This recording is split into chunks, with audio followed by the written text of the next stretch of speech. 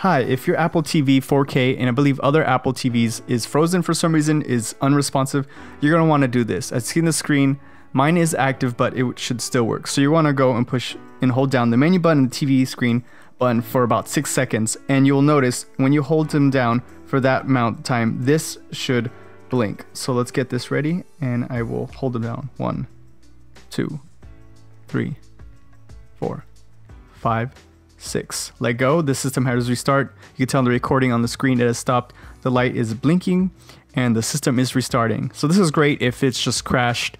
This is probably the only way to restart the system if it's like not working right. You gotta make sure you have a charge on your remote, because if this is dead and you think it's unresponsive, maybe it's just because you ran out of battery power on this. So you see my Apple TV is restarted and it is responsive. It actually feels a little more responsive, probably because it hasn't been restarted in a while.